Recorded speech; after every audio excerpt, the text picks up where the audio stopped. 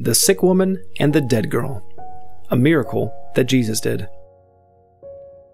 One day, a Jewish leader named Jairus came to Jesus and said, "My daughter is sick and will die soon.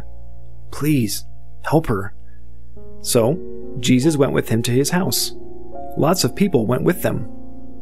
While walking there, Jesus suddenly stopped and asked, "Who has touched me?"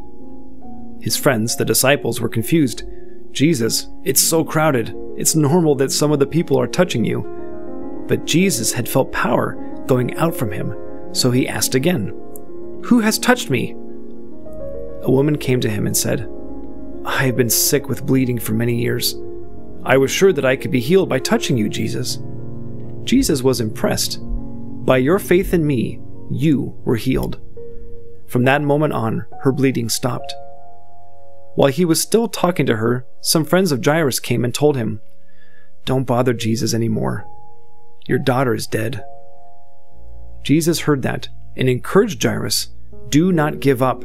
Trust in me." When they arrived at the house of Jairus, there were many people grieving for the girl. Jesus sent them all out so that he could be alone with Jairus, his wife, and his daughter. "She is not dead," he explained. "She is only sleeping." Then he took her hand and told her to get up. At that very moment, she opened her eyes and was alive again. Jairus and his wife were filled with joy because their daughter was alive.